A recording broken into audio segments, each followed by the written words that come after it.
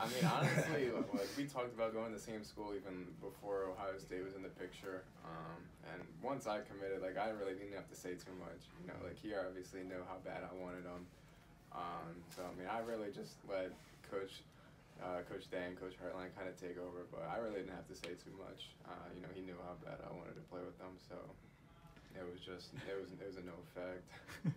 What about? I mean, did you need to be sold at all? Or? No, I didn't need to. So I already knew what it was. So it's super simple. If I remember right, you quote tweeted something when he committed. Yeah, I might have. I might have did something like that. I can't remember exactly what. I might have did something like that. Yeah. Pushing you guys. Do you guys kind of push your teammates a little bit now that you both committed to kind of keep it going? Somewhat to a point. I mean, I don't want things to get like weird. You know, like me getting mad at Jeremiah for going to Clemson, but you know, it's all fun. You know, at the end of the day, I just want to see, you know, my teammates here go off to a place where they'll succeed.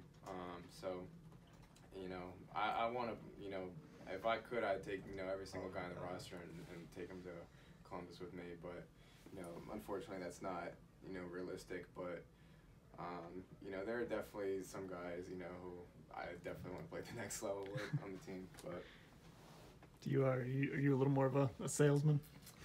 Yeah, I think I talked more in college a little bit, but you know, Jeremiah committed to Clemson. I was really proud of him for doing that. So maybe some younger players or on the team, you have the opportunity. You know, we'll see.